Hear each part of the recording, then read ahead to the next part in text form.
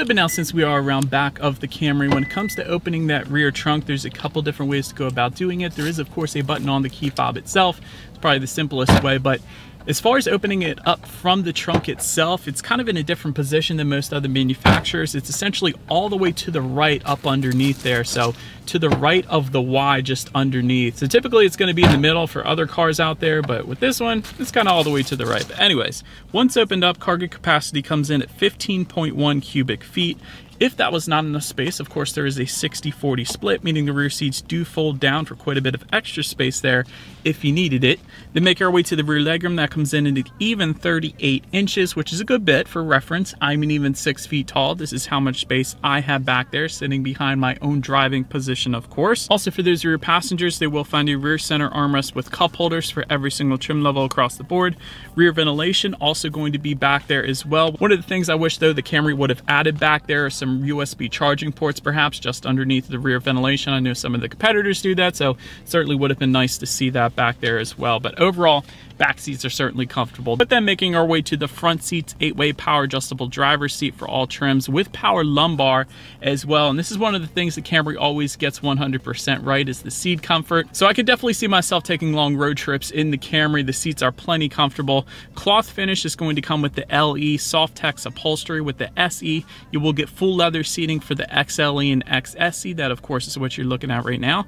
Heated front seats are going to come with the XLE trim level and up. And you can get ventilated front seats. It is going to be optional, and if you did, those buttons are located directly behind the cup holders, both the heated and the ventilated front seats, in case you did get it. But anyways, taking a look at the steering wheel now, it is tilt and telescoping. It is leather wrapped for the XLE V6 and SSE V6 trim levels, and you can get it heated. Although a heated steering wheel doesn't come standard, it is available for the V6 trims at least.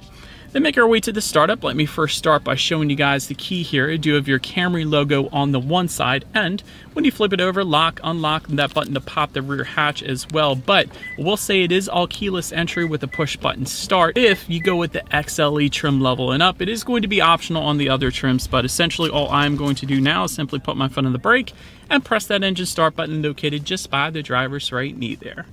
It's open that once started up, tachometer is all the way to your left, speedometer all the way to the right, and there is a fairly large digital display front and center there. To control what is on that digital display, simply use the steering wheel mounted controls found on the left side of the steering wheel there. And that, of course, is going to give you different driver information, like a digital speedometer you can display up there if you wanted to, how many miles you have left until you hit empty. That's always important. There is a compass up there, radio settings, different safety features when you need your next oil change. The list goes on, but basically everything you would possibly need up there. And also your driving modes, I should mention that as well. It's going to be displayed up there too. Then touching on overall interior quality, you will get a panoramic glass roof if you were to go with the XLE or XSE V6 trim levels. Of course, that is what you guys are looking at right now. It goes all the way into the back seat, so that's definitely a good thing. Overhead sunglass holder is available in certain trims as well. HomeLink controls coming with the XLE and XSE trims. They are located on the rear view mirror for up to 3 different garage doors there.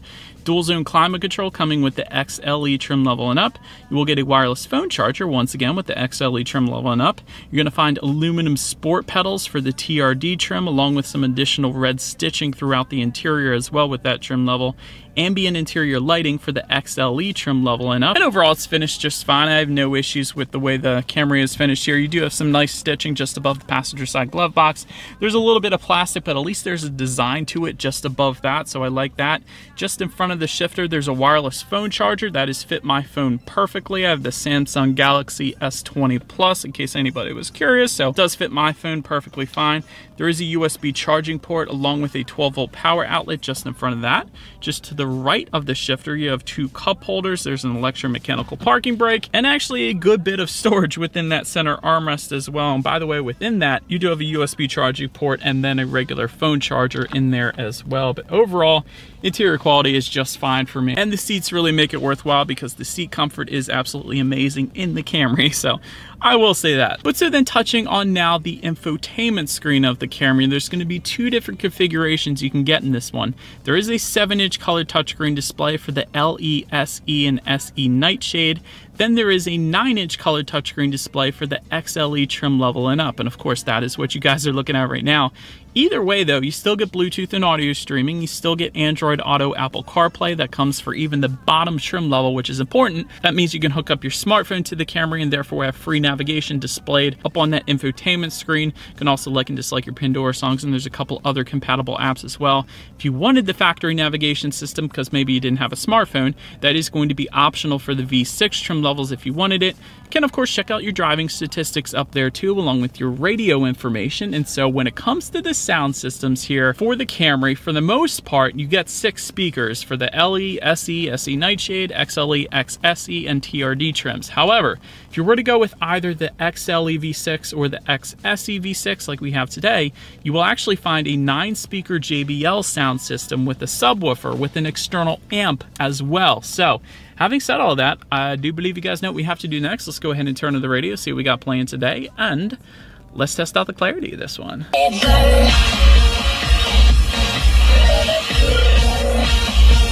That sound system was wonderful. Wow. That was really good. There was a good bit of bass. The clarity was good. It felt like it was coming at you from all directions. That was a really, really good sound system for the Camry, I gotta be honest.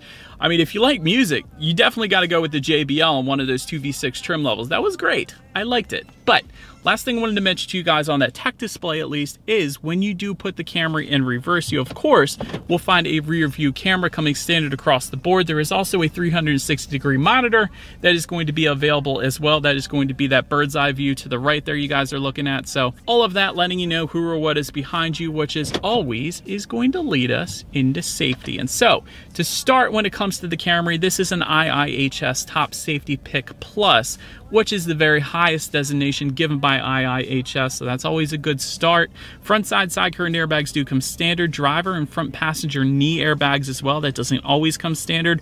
Rear seat mounted side impact airbags in the back. That's usually like a $300 option on BMW, so love that the Camry gives you that too.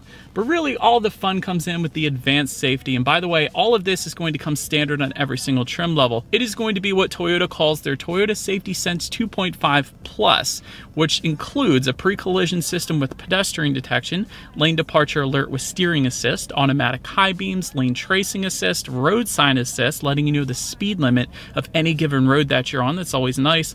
And dynamic radar cruise control as well, which is a wonderful thing if you've ever had the experience of testing that out. It steers for you, it brakes for you, it's crazy. But anyways, blind spot monitoring system with rear cross traffic alert is going to come with the XLE trim level and up then, and that's really the last thing I wanted to mention there. But overall, when it comes to my final thoughts here of the new Camry, great fuel economy when it comes to the 4-cylinder at least, which is good for the size of the Camry, quite honestly. Of course, you got great reliability. Everybody knows that. This is a vehicle that can very possibly last 300,000 plus miles. Available all-wheel drive is absolutely wonderful. I wish everybody else did that too. Wish the Honda Accord did it. I wish the Sonata did it. I wish the Kia K5 did it. So the fact that Toyota put all-wheel drive on the Camry, I think is a wonderful thing, especially living in Pennsylvania.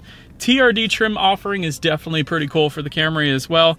When it comes to room for improvement of the Camry, I always have to have something. The front end is still a bit polarizing to me. I'm kind of 50-50 on that. Having said that, the side profile is wonderful and the back is really, really good as well. If only they would tweak the front end a little bit to appeal to more people, I would definitely say exterior styling would then be perfect. Also, overall, this is a very competitive segment, being this mid-size sedan segment. You got the Honda Accord, which is an absolute blast to drive. You have the Mazda 6, which is super luxurious on the inside. You have the tech-loving Hyundai Sonata with its digital gauges and digital key and all that fun stuff. And then